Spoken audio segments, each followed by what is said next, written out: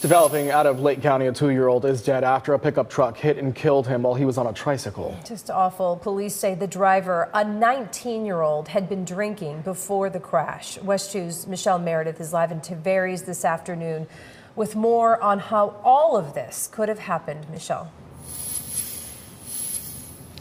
Well, that is the question everyone is asking. Police say he appeared to be intoxicated, he appeared to be speeding, and then he turned right into the very street, a dead-end street, where the little boy was riding his tricycle. According to Tavares police, the 2-year-old boy was riding his blue tricycle in the street in front of his house where he lived, the Oak Bend subdivision.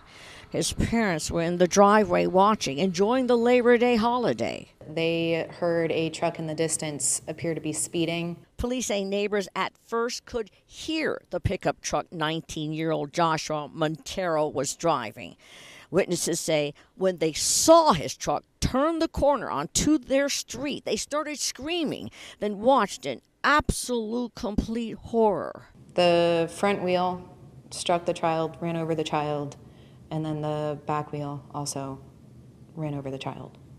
So neighbors did everything that they could to give the child a chance, and unfortunately just didn't happen that way. Montero stayed on the scene. Police say he looked, smelled, and acted intoxicated. So he's worried about whether or not he can get his phone from his vehicle, or if he could take things out of his vehicle, versus the fact that they're doing CPR on a child. His priorities are just not where they should have been. After failing a breath test, a field sobriety test, Montero was arrested, now facing the charge of DUI manslaughter.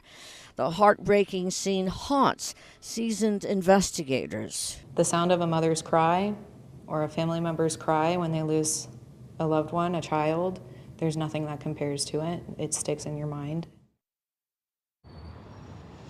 Now, police say they're doing everything they can to try to comfort the family, including doing the best investigative work possible.